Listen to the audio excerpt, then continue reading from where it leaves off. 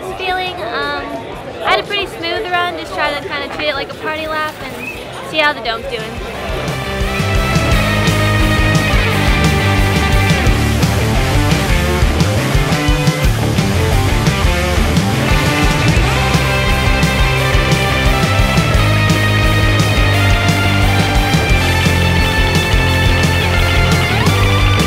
Yeah, I mean, starting from seeding yesterday, my seeding run was like pretty whatever. Ended up 29th, which is not really where I want to be in the results. But today, woke up.